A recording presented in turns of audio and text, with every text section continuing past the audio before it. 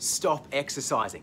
So many people hate to exercise. They don't like gyms. They're not motivated to work out by themselves. The group fitness classes don't suit their work, their family, or their life schedules.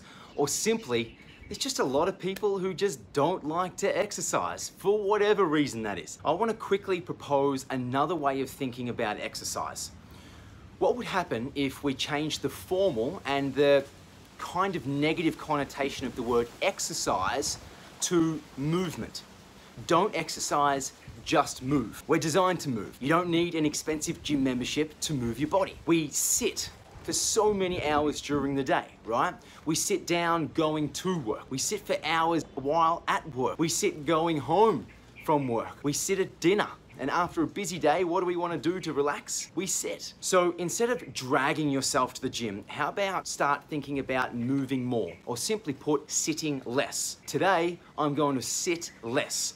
When you sit less, you naturally move more. Things aren't an effort because you're already standing, you're already in motion. So everyone knows the longevity reasons for exercise, not to mention the mental and physical and hormonal benefits. So if exercise isn't your jam, try calling it movement. Move your body more by sitting less. If you don't move your body, you'll lose your body.